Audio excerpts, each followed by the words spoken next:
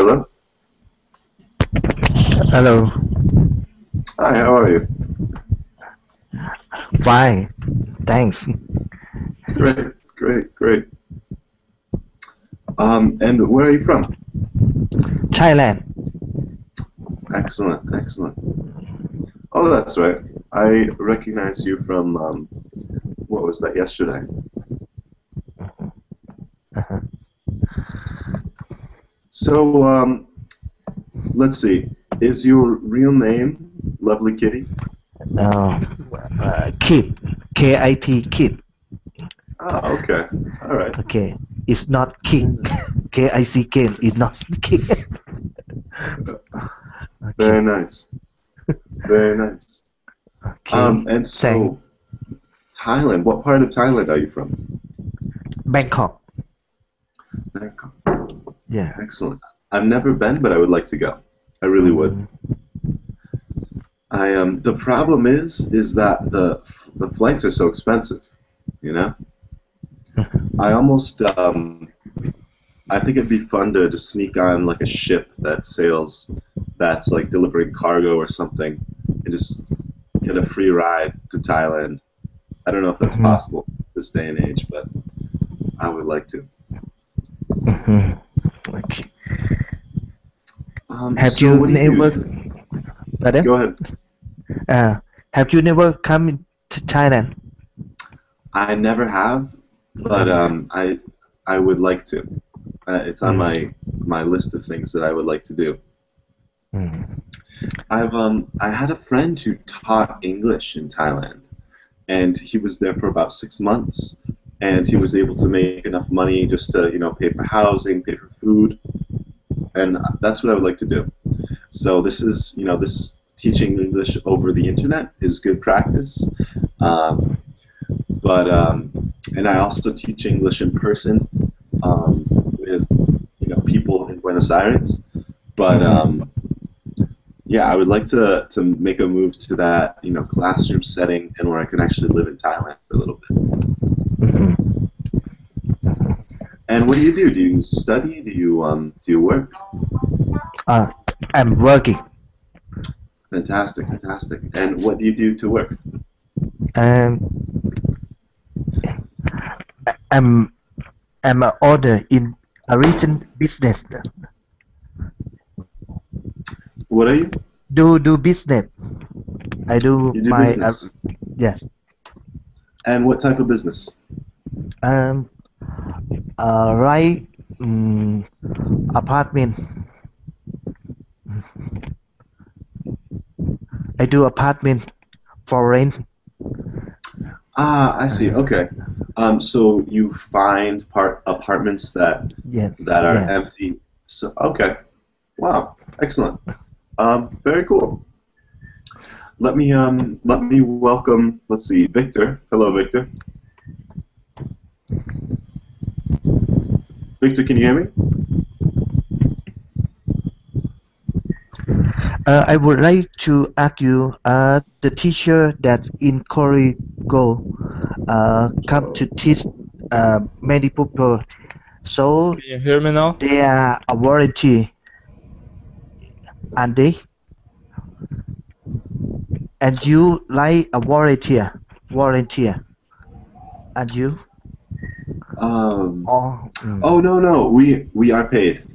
We are paid $14 an hour.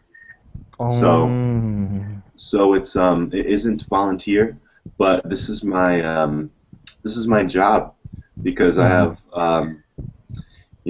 basically just needed I was looking for a job and I already had a job teaching English in person, but this is very convenient. This is my room. I'll show you my room. mm, It's very mm. convenient. I don't have to go anywhere.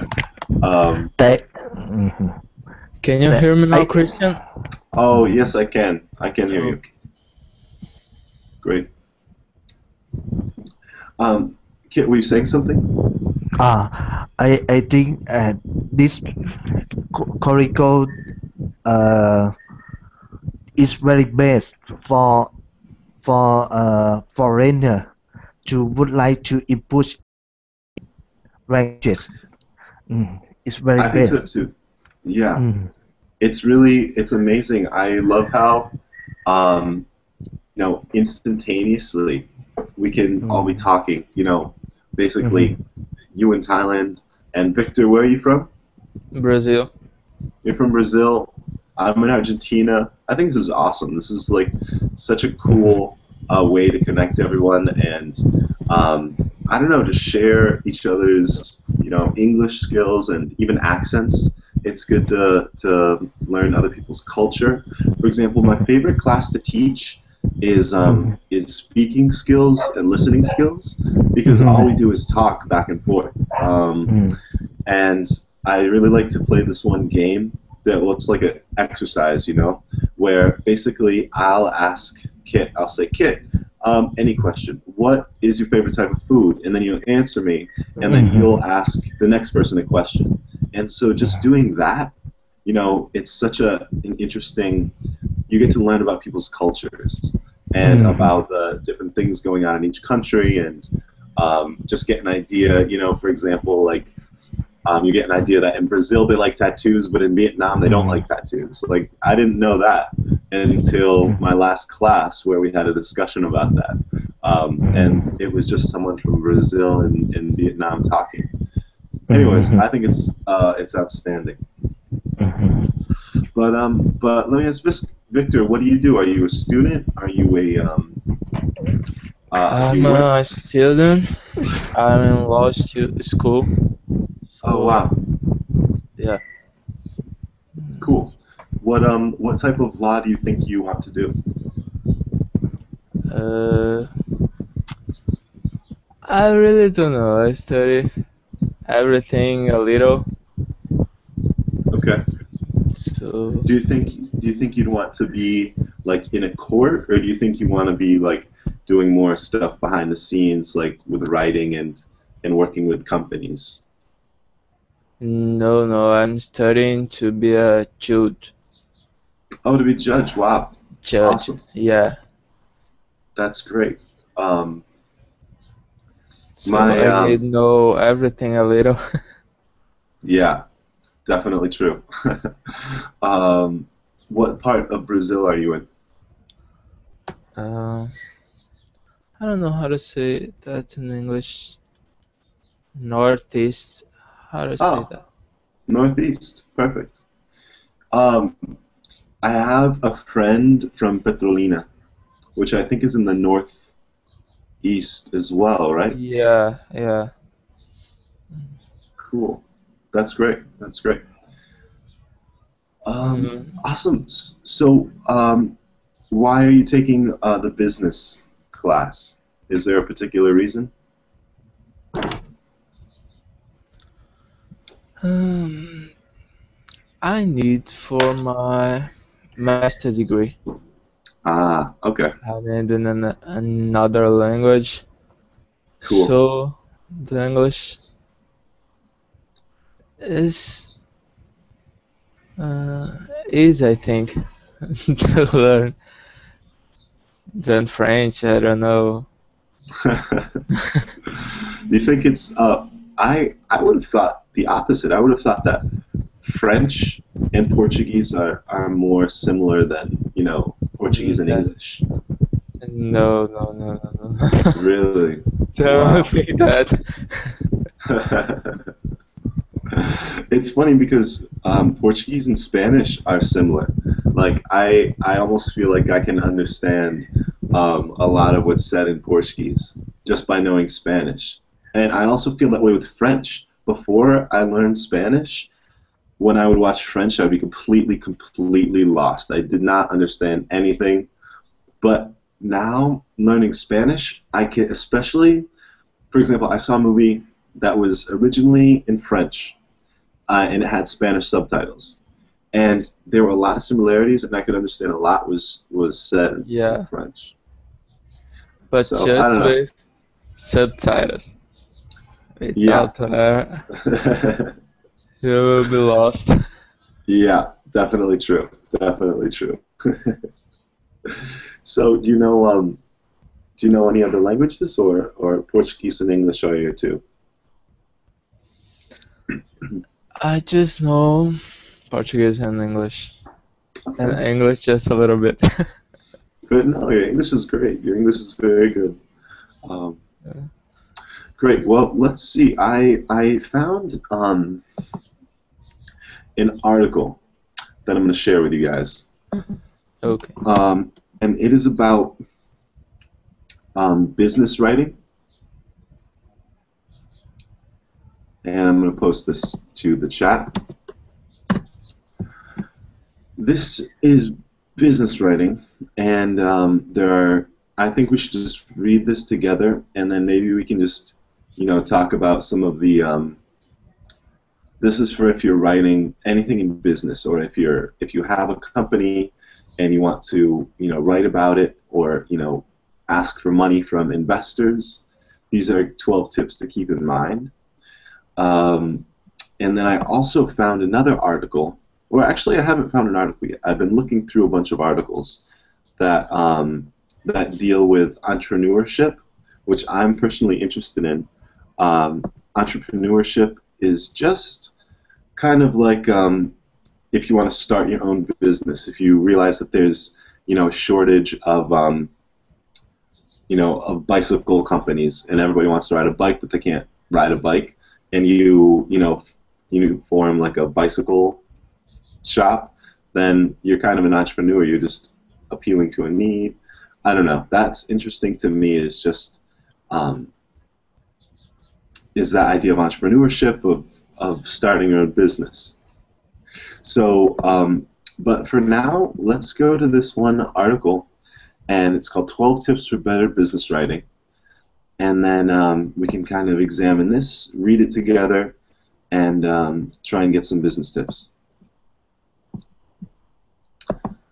Great. I'll also screen share. Is it better to screen share, or is it better to just give you the link? Link. I think the link. Okay. And Kit, what do you think? Kit, are you there? Oh, I'm here. Okay. Okay. Is it I'm here. better to use the link, or is it better if I screen share the document?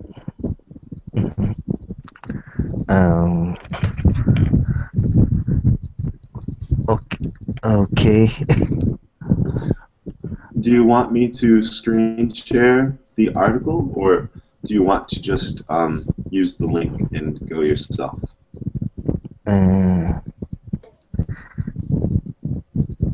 I don't understand.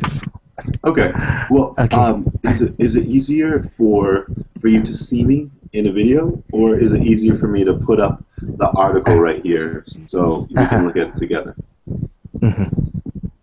Well, I'll put up this article. Let's see. And hello, I see Nick just joined us. Basically, hello. We are going to look at this article. It's about business writing tips. So go ahead and go to that. Great. I'm going to screen share. Screen share business writing tips. Here we go. Very good. All right. Here we go. 12 tips for better business writing. Yeah. Great. And I also have my chat open. Hello, Nick. Nice to meet you. Let's see. So let's just go ahead and start. Let's take turns reading this. Victor, would you go ahead and start reading this this article? Yeah. Let me see. 12 tips for better business writing. Today's business world is almost entirely information-driven. Whether you run a small business or occupy a small corner of the orchard, how to say that? Orchard chart. So org is short for organization, and chart. I don't know what a chart is. I I think it's just this is a list of all the organizations. Like a chart is kind of like a list of all the I organizations. So will the org read it chart. from your screen. It's Okay. more easy. All right. Org chart at a massive multinational corporation. Chances are that the bulk of your job consists of a communication with others, most often in writing. Of course, there's email and the traditional business letter, but most business people are also called on to write presentations, memos, proposals, business requirements, training materials, promotion hope, grant proposals, and a wide range of other documents. Great. So that is just saying that there's a lot of things that you need writing skills for. Everything here, there's the traditional business letter, which requires writing skills, but also there's presentations in front of other people, memos, which are just notes between coworkers that say, "Hey, we have a meeting today," or any other type of information between coworkers. Proposals, which means if you're going to propose an idea, you write a proposal. Say, "Hey, I have this great idea, and this is why everybody in the company or all the investors should approve this." Let's see, and just like other skills that you need writing for. So that's why we're reading this article, because business writing is very important. Okay, great. Thank you, Victor. Let's go on to Kit. Do you mind reading Okay. the next paragraph? Okay. Here, most business people have written experience with writing. Why does business degrees probably did a bit of writing in school? It's largely straight in business program, and learning to write well in hurry the driving force behind most people decide to go to business school. Those without a university background might have never been pushed to write at all, at least since public school. Great. Thank you, Kit. Basically, um, this is saying that a lot of business people, they don't have the writing skills. So if you're a business person and you do have writing skills, you'll do better in a lot of cases, because your writing is more clear than a lot of the people involved in business. Let me put it this way: a lot of times the students who are good at writing, the students who write well, go on to do things like be an author or work for a magazine, or maybe go into an NGO or a nonprofit job. Those kids do that, whereas the people who are good at math and stuff like that, maybe they're the ones that go into business. And for that reason, the people who are in business, maybe, at least according to this article, do not have the writing skills. So all you need to do is get a little bit of writing skills if you're in business, and you'll be ahead of the game. Yeah. Terrific. Great. Let's see. Great. Let's just go back to Victor Okay. to read the next paragraph. Okay. If wait wait a sec. This screen shaking. Now, if you're one of the main people in business for whom writing has never been a major concern, you should know that a lack of writing skills is a greater and greater handicap with every passing year. Spending some time to improve your writing can result in a marked improvement in your hireability and promotional prospect. There's no substitute for practice, but here are a few pointers to put you on the right track. Great. Here are a few pointers to put you on the right track. Exactly. A pointer is a tip. A pointer is kind of like a here's a here's a tip. Here's something that you can do better. Here's an idea that will help you. Yeah. That's what a pointer is. Let's just go over whom. That's this word up top of the paragraph. Whom is kind of like who. So it's pronounced whom. It's the difference is in one case it's the subject. For example, who is the person? That's who is the subject. Or to whom do I give it to? So I'm the subject, and to whom is the basically the indirect object. But that's kind of a grammar point. But just pronounce that whom. Whom. Great. Exactly. Let's also higher ability.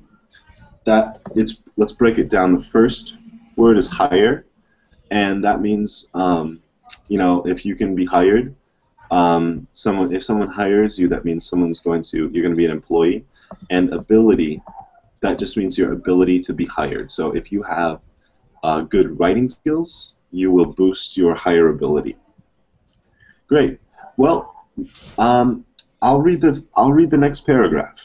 This is the first of 12 pointers. 1. Less is more.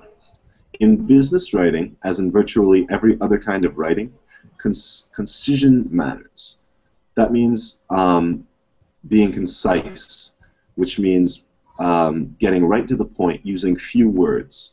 So that's what this paragraph is about. Ironically, as written information becomes more and more important to the smooth functioning of businesses, people are less and less willing to read. Increasingly, magazines and other outlets that used to run 2,000-word features are cutting back to 500-word sketches. In other words, use words sparingly. Cut out the florid prose and avoid long, meandering sentences. As Zorro taught his son, get in, make your Z, and get out. Get straight to the point, say what you want to say, and be done with it. So, this is interesting. It's just when you're writing in business, when you're doing business writing, you want to be very short with what you want to say. A lot of business people don't have time to read a lot of stuff, so just say what you want to say, and ที่ริมน้ำแม่กลองน้ำจะลดลงแล้วแต่พื้นที่ชุมชนและพื้นที่การเกษตรที่มีคลองย่อยเชื่อมต่อกับแม่น้ำแม่กลองระดับน้ำยังคงสูงขึ้นบางจุดน้ำท่วมสูงเกือบ1 เมตร I'm gonna mute Super Pete because her audio is มันก็ลงไปได้นะซึ่งขณะที่ทางนี้ลงใช่ไหมฮะจะเห็นว่าลำน้ำที่เข้ามา Turn off your television, man. เชื่อมต่อคือวกกลับไปหาน้ำแม่กลองเหมือนเดิม Yeah, I'm not sure who that is. เข้าก็ดันเข้าทางนู้นด้วยดันเข้ามาเพราะฉะนั้นตรงนี้จะไหลลงก็ลงได้ Really? อ้อมใหญ่ที่ละคลอง Oh, no. That is ก็ crazy. เดี๋ยวลงเดี๋ยวเธออย่างเงี้ยก็อาจจะใช้เวลานะผมว่า I think it's It doesn't Super ใน Pete. จังหวัดราชบุรีจะไม่ถูกน้ำท่วมแต่การเปลี่ยนทิศทางฝนที่ตกในปีนี้และพฤติกรรมน้ำหลากที่เปลี่ยนไปก็ทำให้พื้นที่กว่า300 ไร่ในตำบลคุ้งกระถินอำเภอเมืองราชบุรีต้องถูกน้ำท่วมในเวลาระบายน้ำอีก2 I can do this all day. ถ้าไม่ดารินต้องอักขระ I don't know why it isn't working.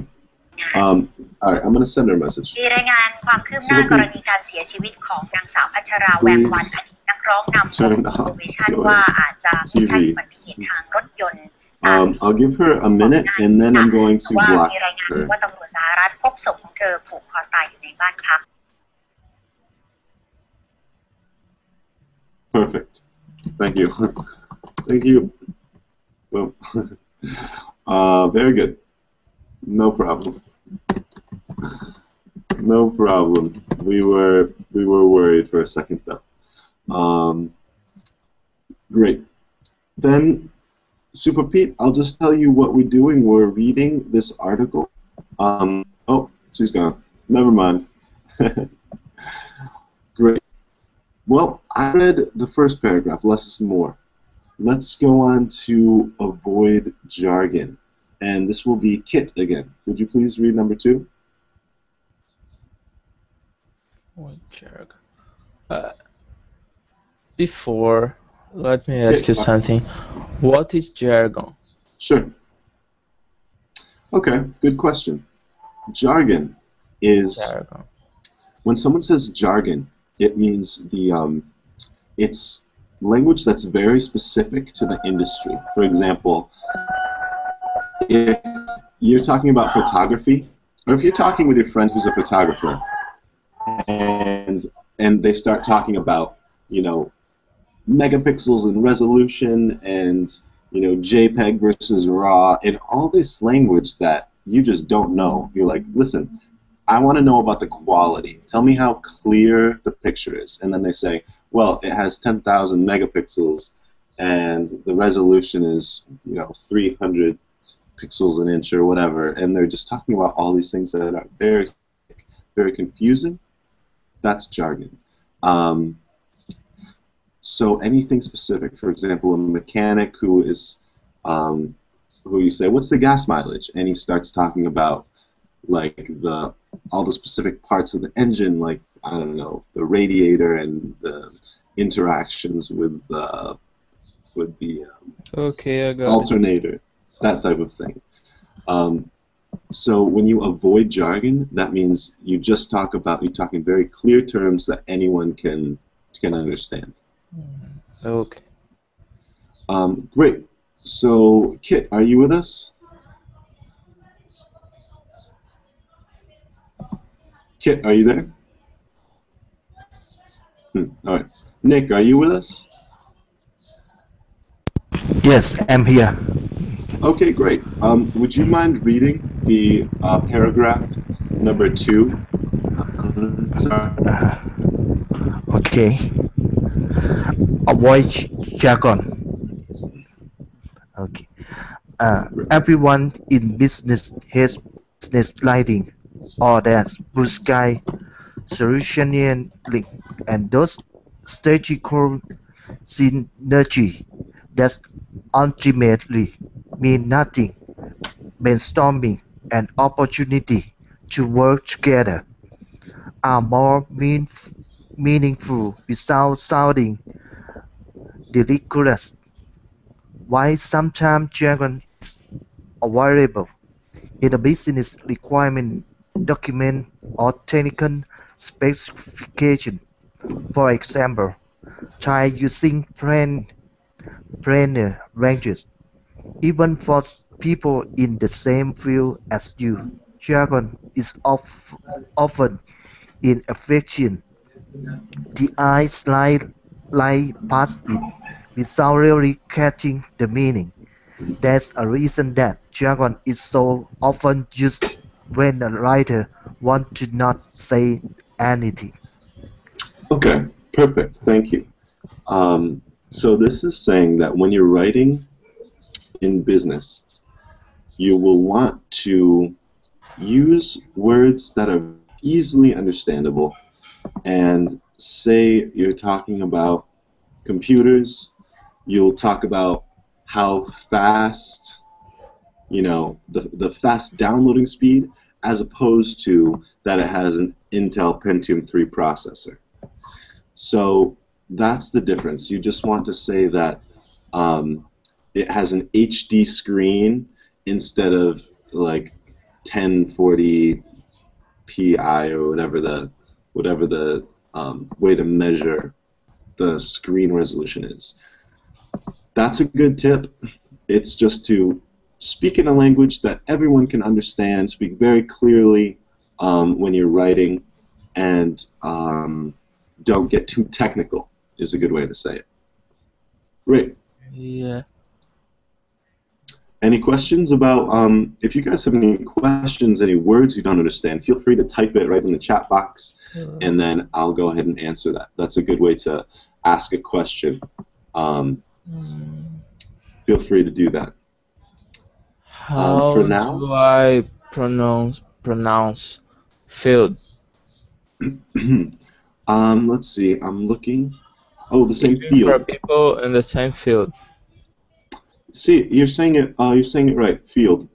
It's So a field is either like a cornfield or like a field of sugarcane. That's a field. It's just a big open space that has, plants. Yeah, I But know what it is. oh, okay. Yeah. Sure, sure, sure. And then yeah, exactly. So in this case, it's more of a, just your other people in your same job. But it's saying that even for people in your same field, jargon is inefficient, which is an interesting idea. You would think that people in your same field would understand the jargon. Okay. Very good. Terrific. Well, Kit, are you with us? I don't know if Kit can't hear us or what, but for now, I guess I will read number 3. Write once, check twice.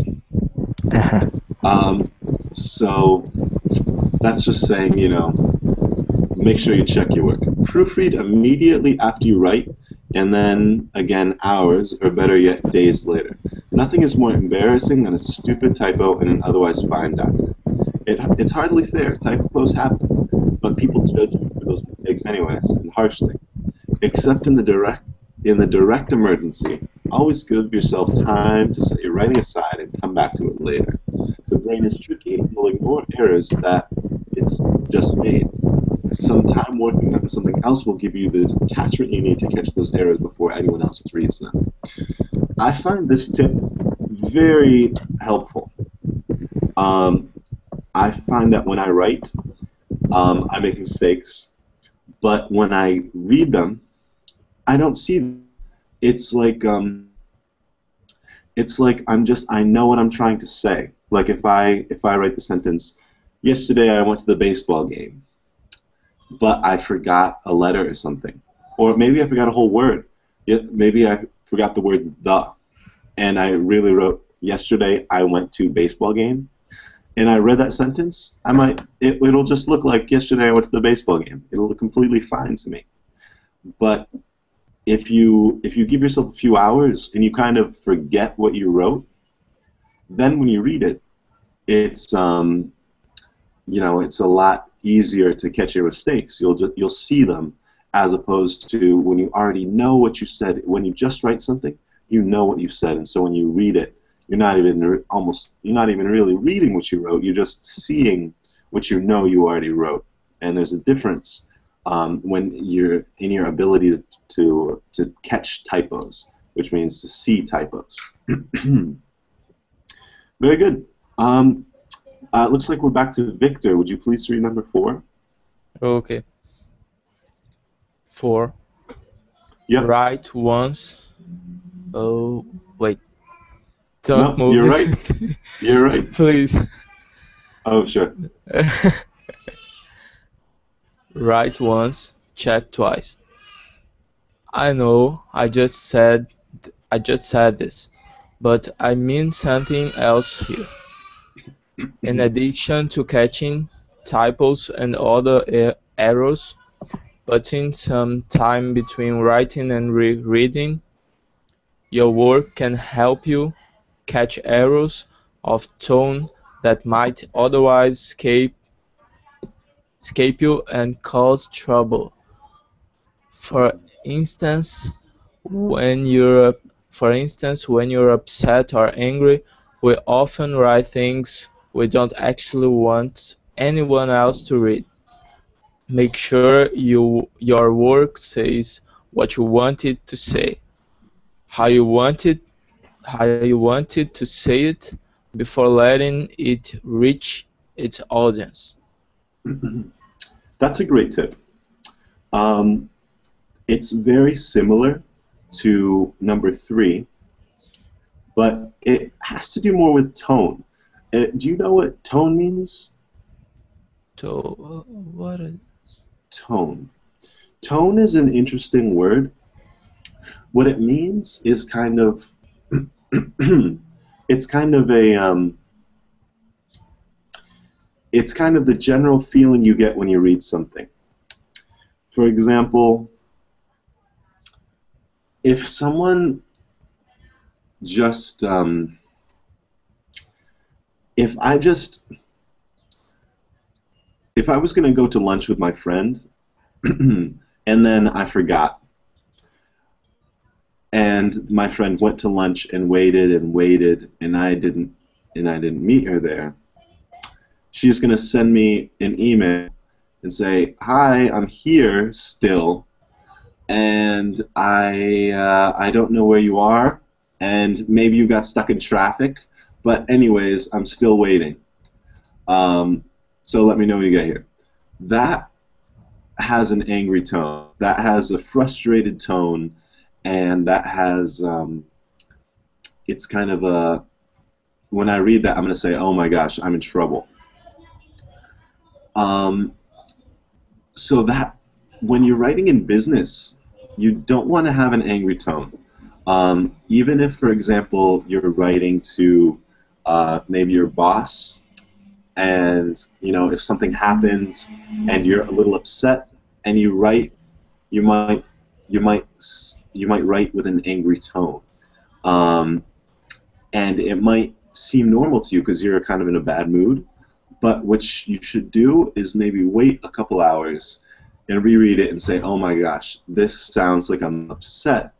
I should reword this to say what I want to say, but not have the angry tone." So, for example, like if your boss won't let you go on vacation, even though it's your brother's wedding, you initially you would write like something that had an angry tone, like "I've been here every single day.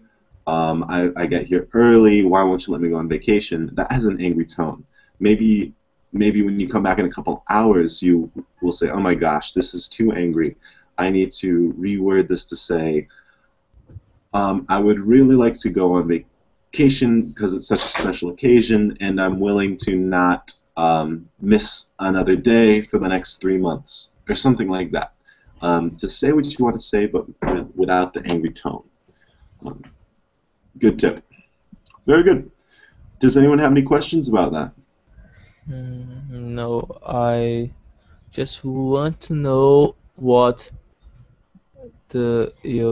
oh, sorry. Wait a sec. Yeah. What is this? The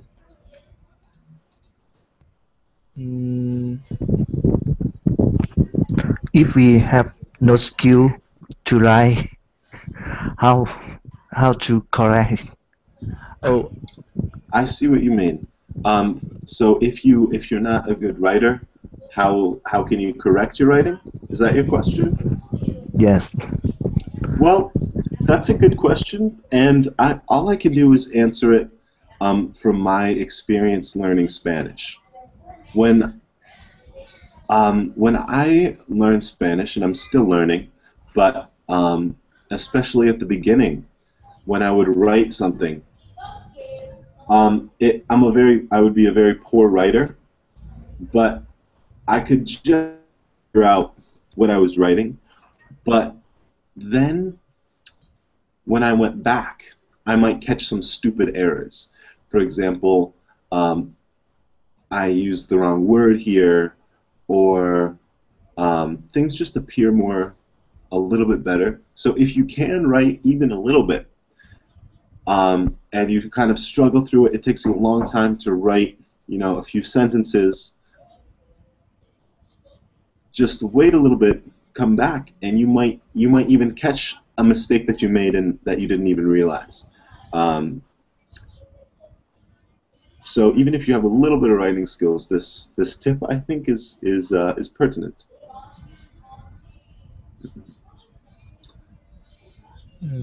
Victor, did you have a question? Yeah.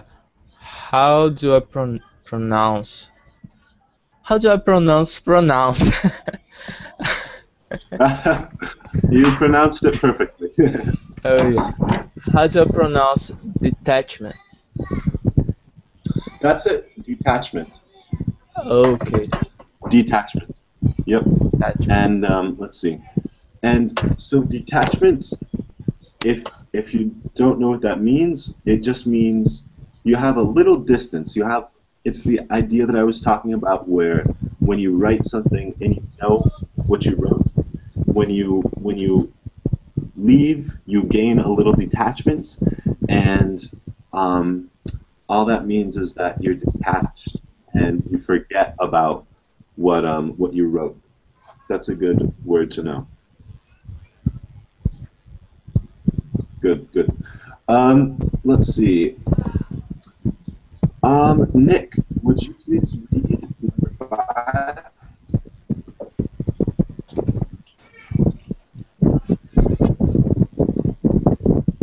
Kitty, uh, are you outside?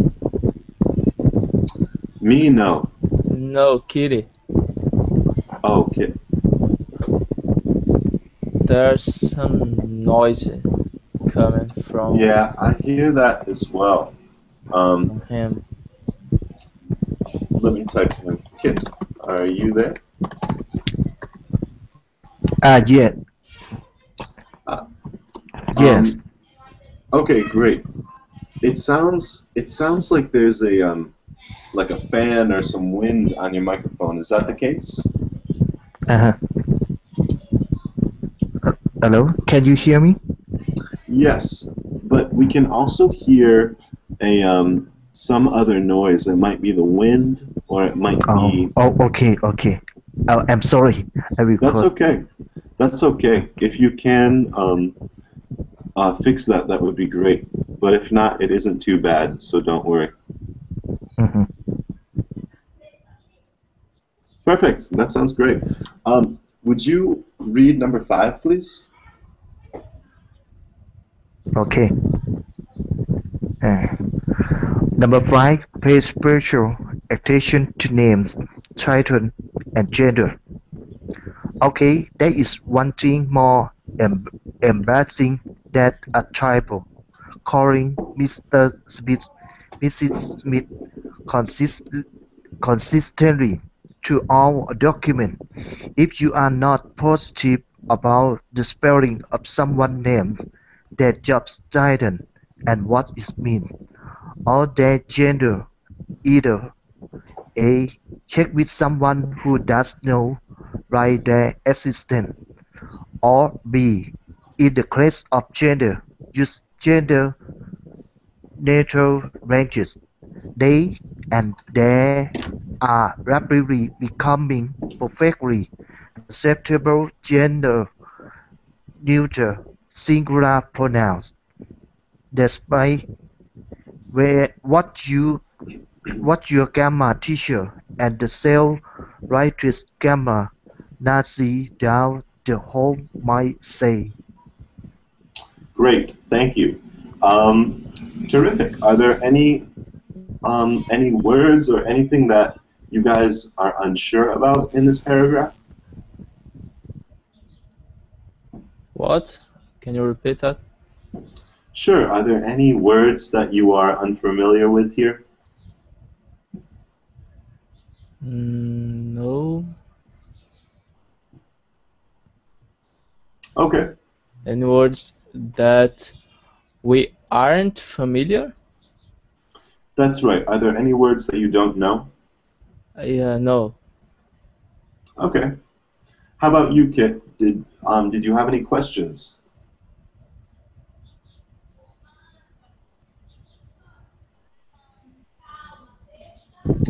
No Um, question.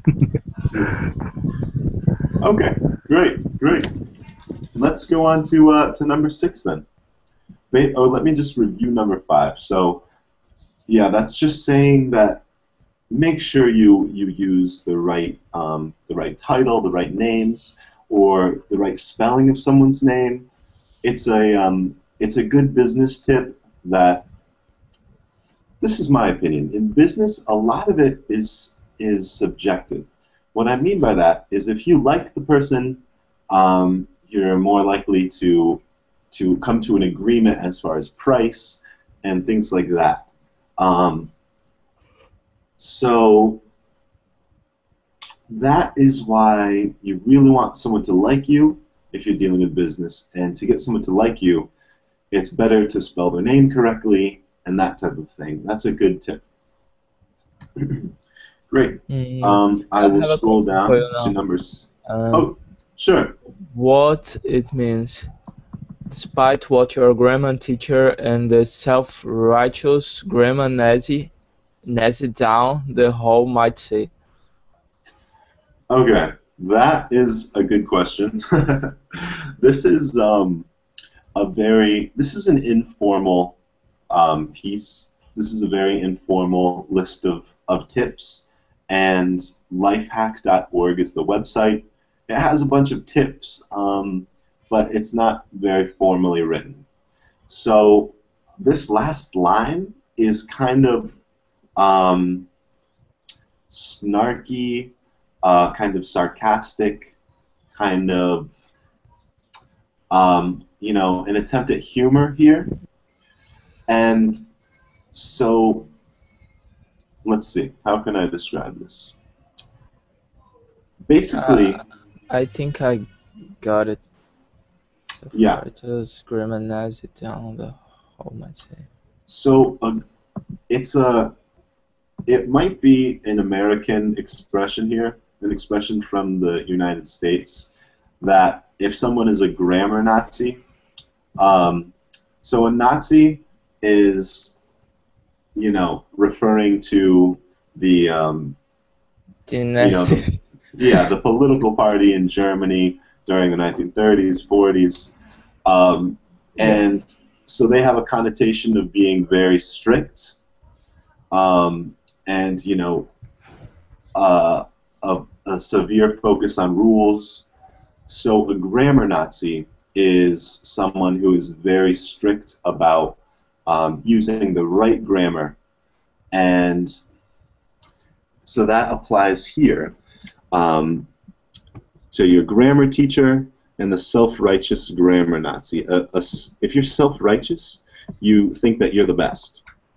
So a self-righteous grammar Nazi is someone who is very proud of his or herself for knowing grammar and is very willing to tell you when you use grammar incorrectly. I'm sure we all know someone like that.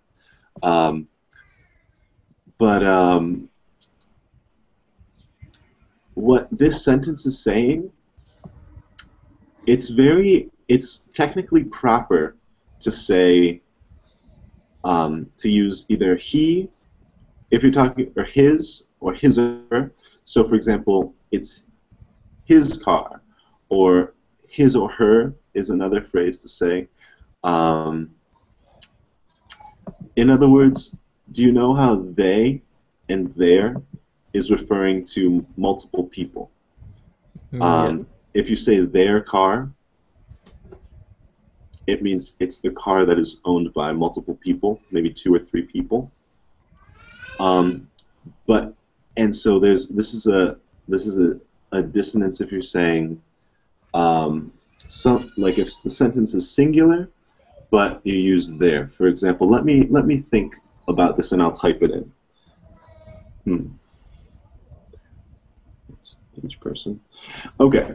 Each person needs to check their mailbox. Needs to check their mailbox. So this is a sentence that is technically incorrect because each person is singular. And there is plural. Do you see that? Yeah. So that is, according to grammar Nazis and grammar teachers, this is incorrect. What is preferred by people who follow grammar rules strictly is this. Each person needs to check his or her mailbox. And his or her is singular, technically. And it's used in that phrase. It isn't. You can also say check. Each person needs to check his mailbox. His mailbox, because technically, his is traditionally used as the default singular. And what I mean by that, if you are talking about, you know, if you're talking about some random person, it might be a man, it might be a woman, you use his. And I think the same in Portuguese, but don't you default to the feminine? In Portuguese, if you're talking about someone, you always talk about, like, her. It's like, you use the feminine. Let me see. Well, Cada pessoa precisa checar seu. Nope. Nope. I learned something about Portuguese. I can't remember, but something about. Anyways, I'm off topic now. But what I'm trying to say. You in Portuguese you use the male. Yeah, That's it? you're right. Yeah, like Oh. his and her. So,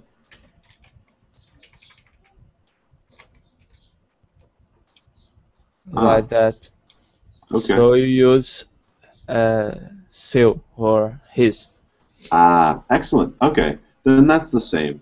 But something. I guess I have one more comment here, and this is why.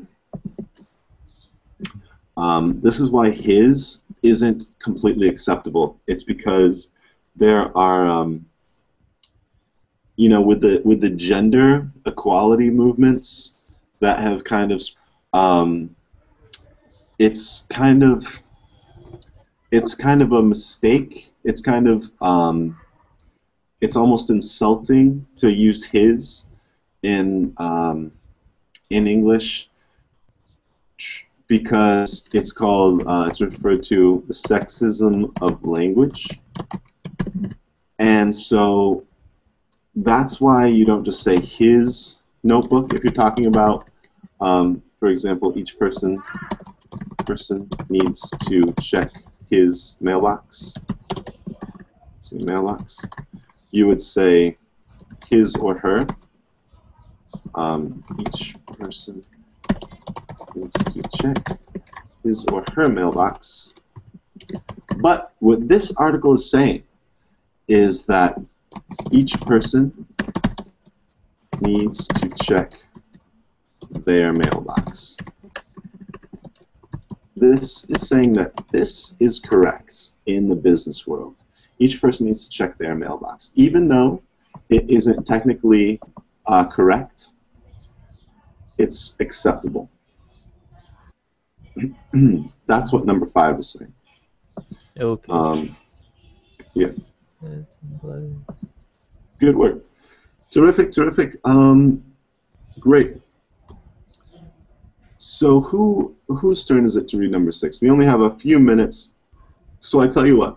Let's just I'll just go through the rest of these really quickly to see if there's anything necessary. Let's talk about number 7, because I think it's an interesting idea.